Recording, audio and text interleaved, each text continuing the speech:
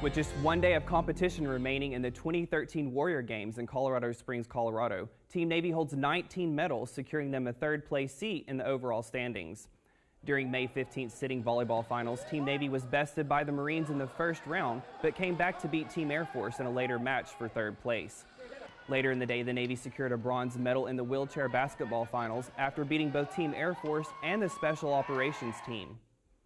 More than 200 active duty service members and veterans are competing this year at the U.S. Olympic Training Center in 7 events: archery, cycling, shooting, sitting volleyball, swimming, track and field, and wheelchair basketball. The Marines are currently in first place with 55 medals. From the Defense Media Activity, I'm Petty Officer Matthew Hawes.